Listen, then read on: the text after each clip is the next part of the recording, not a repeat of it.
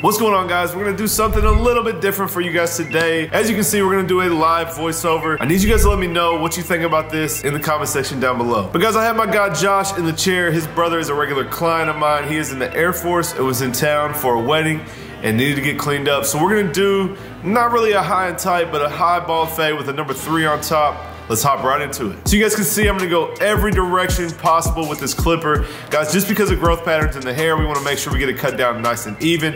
And so you wanna make sure you go left, right, front to back to front, especially in the cowlick area or the crown area and in the front hairline. Make sure we go every direction so we get it cut down nice and consistent. Now guys, the way that I go about my haircuts is I like to do the top first as much as possible, and then I go ahead and set up that connection from the side to the top. So in this case, we're gonna come in with a number 2. We're gonna go right up into the 3 that we started with, cutting the side down to a 2 so that we can come in and do our fade on the side.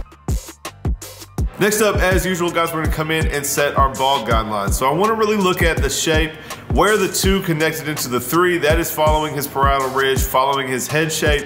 And you guys can see as we put the bald line in, it's gonna follow that shape that connection area was. It's gonna be about the same shape. And that's very important to me, guys. I like to make sure that the fade fits right underneath that connection to the top. So we're gonna go ahead and punch the line in with our Slimline. Guys, I like to punch the line in because it is more precise. Then we're gonna come in and bald out actually with a sharper trimmer, and that's gonna do 2 things. It's gonna make it easier to transition the Slimline up into the next section because the Slimline is not very short. And then it's also gonna make it easier for the shaver to go over the skeleton trimmer. So it's gonna knock out kind of 2 birds with 1 stone. And if you guys want more info on this system that I'm talking about, check out my how to remove trimmer and shaver guidelines video, and it will really break it down for you guys. Now we're gonna do our first section with our lever all the way open. And guys, these are the Babyliss Snap FX. I have a taper blade on them. I like to set my open section with a taper blade because it is a little bit longer, and it's gonna make it easier when we move on to our next step. So we're gonna set a nice consistent guideline from front to back, again following that same exact shape as the bald guideline. And once we get that set in, we can start to take the line out from the bottom. Now I'm gonna come in with my StyleCraft Rebel, and it has the fusion blade on it, guys. So different than the taper blade, it does cut a little bit shorter. And the best thing about the Rebel with the fusion blade is it will take the bald line out. So we're gonna start with the clipper closed at the bottom of the section, and then we will just work our way up. So if we're at the bottom, the clipper should be closed. And as we go up, if we're halfway up, the clipper should be halfway open. And at the very top, it should be all the way open.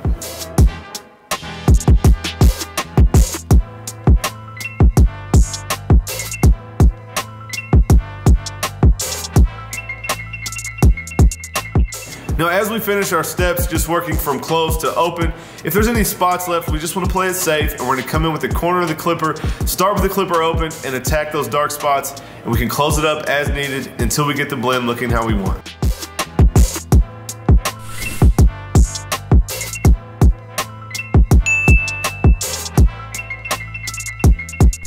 Next, we're gonna come in with a 1 guard all the way open, and we're gonna go up another 3/4 of an inch. And you guys can see it's not leaving a drastic guideline because we were cutting into a closed 2, and there's just gonna be a few spots left behind that we're gonna need our 1.5, and we will come in with that next and blend those 2 together.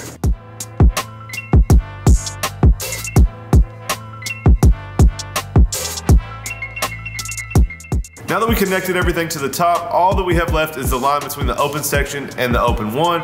So we're gonna come in with our closed one and start to work that out. Now guys, we know that the closed one is not gonna take the line all the way out, and we will need our half guard to finish cleaning that up all the way.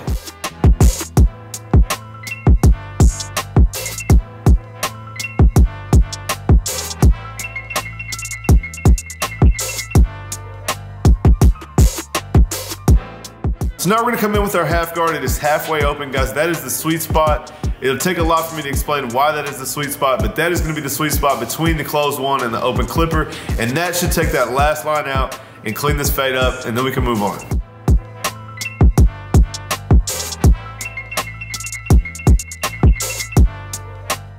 Now we're gonna move on to the other side, guys. Same exact steps as before, and I wanna tell you guys again, I know if you watched my last couple of videos, we already talked about it, but guys, I have my first stop on my hands-on education tour at Fort Worth Barber Supply, August 8th. Guys, check out the flyer over here. If you guys want to get in, we have a few spots left, guys. It is gonna be unreal. Basically, everything you are seeing in these videos, I'm gonna break down all the way, guys. We're gonna talk about how to handle the top in any different style, how to go about cutting the top and getting it set up, then how to transition from the top to the sides, just like I teach in my videos. And then, guys, I'm gonna break down my fade steps, kind of what I just said about the half guard, not being able to explain it. We're gonna do that at my hands-on class. And guys, I promise you it will be one of the biggest gems that you've ever learned in your barber career. So if you guys wanna get in on that, there are still some tickets available. Check out the link in the description, and I hope to see all you guys there. And with that being said, guys, there will be some other stops on the tour. We're scheduling it right now.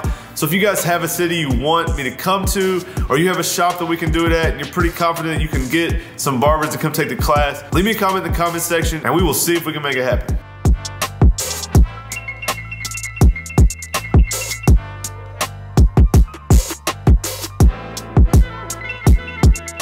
Now you guys can see on this side, it is not quite coming together as easy as the other side, so I'm spending a little bit of extra time with that half guard and coming back in with some of those guards. And that's the thing, guys, sometimes people have an easier side of the head and a harder side of the head, and you just have to act accordingly. Now before we move on to the back of the head, guys, I'm gonna go ahead and spray some holding spray on the front hairline just to prepare it to come in and get the edge up nice and sharp.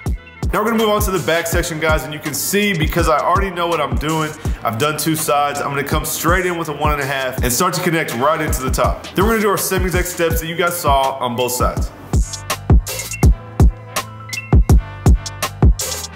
And guys, while we're finishing up the back, leave me some feedback down below, guys. I'm wanting to add one more video a week.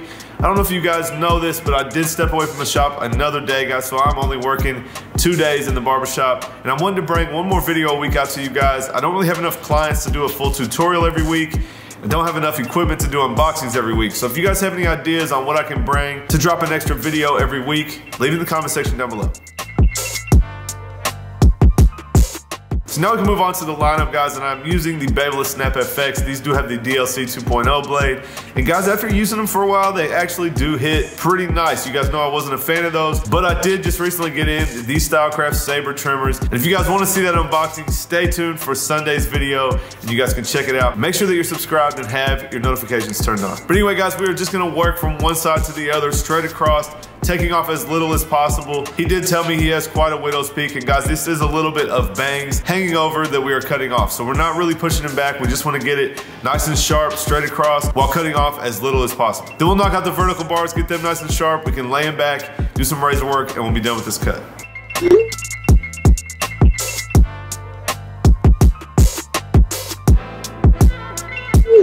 So now I'm gonna come in with my 245 triple cartridge razor. You guys know I use the fully exposed blade, so I like to see the blade. We're gonna work our way across the front hairline. And guys, we're not looking to cut off any more hair than we already did. Maybe on the forehead, but we don't wanna go back into the hairline. We just wanna take that razor blade to the line that we already got, and it's gonna make it nice and sharp. So we wanna stretch the skin, pull the blade to the line, make sure we get it as sharp as possible. We'll work our way over to the corner and then do the vertical bar, and you guys can check out this finished cut.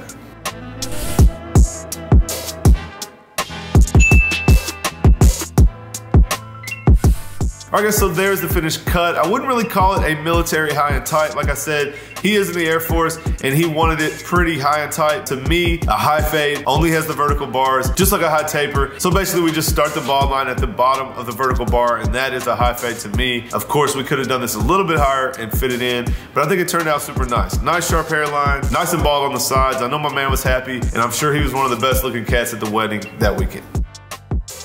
But anyway, guys, that is it for the video. I appreciate you guys watching as always. If you guys like this new setup with me live in the voiceover, leave me a comment, let me know, please. I really appreciate your guys' feedback. And again, let me know if you guys have any ideas on some other content that I can drop. I want to add one more video a week, so that would be three drops a week. But anyway, guys, like I said, stay tuned for the Saber trimmer unboxing, and I have another couple unboxings coming. I recorded them all in one day, and I got them lined up. So if you guys want to see those unboxings, make sure you hit that subscribe button and turn on your notifications so you guys will know as soon as they drop. I almost forgot, guys, but make sure you hit the thumbs up on this video. I appreciate you guys watching, as always, and I'll catch you guys next time.